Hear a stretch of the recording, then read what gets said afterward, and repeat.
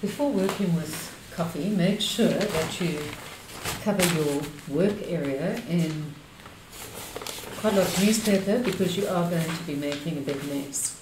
Okay, the paper that I'm using today is from this little sketch pad. It's a locally made brand and it's slightly textured. It's acid free, A5 and 180 grams. So it should hold up to any liquid that I'm pouring onto the surface. So there's the pieces of paper, relatively smooth. I'm just going to put them down. And what I've done is I've boiled some water here. I've got my coffee. I'm going to take a spoonful of coffee and put it into this little bowl. So there's my coffee.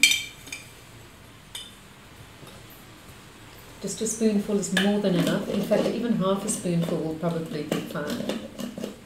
And then I'm just going to take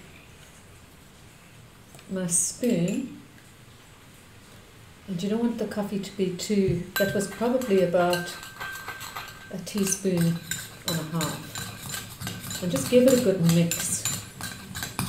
And let all those little granules dissolve. Otherwise what's going to happen is you're going to have funny little blotchy granules on your painting. This is quite dark. So if I was going to paint with this, I would start with this. And this would probably be my darkest value.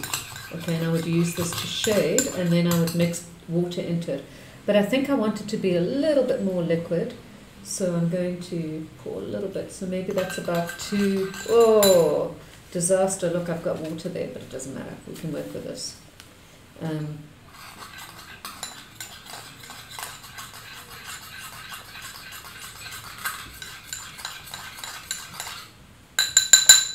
My studio is smelling amazing with the smell of coffee.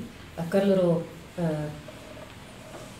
saucer here, so you can pour the coffee into the saucer, and then what you can do is you can take another cup and you can put the cup, and you can create some amazing coffee stains. Let me move that into the middle so you can see what I'm doing.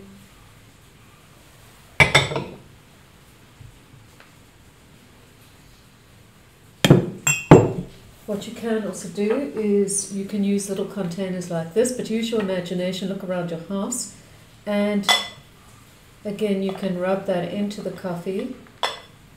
It might not be as amazing as the, and then you can dip it.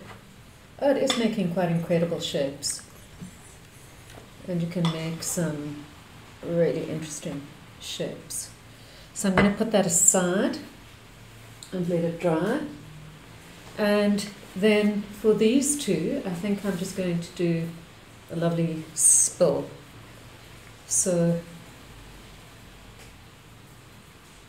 just emptying coffee onto the surface, moving it around.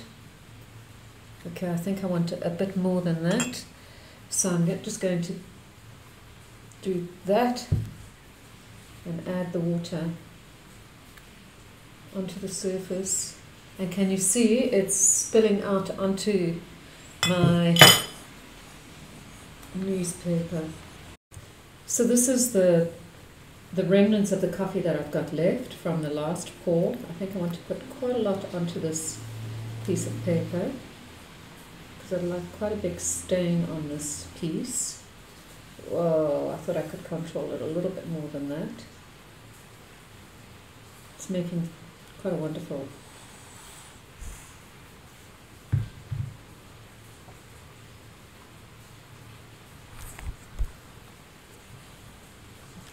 Okay, and I'm just going to let that dry. So it looks like that, and I'm going to put that aside and let that dry.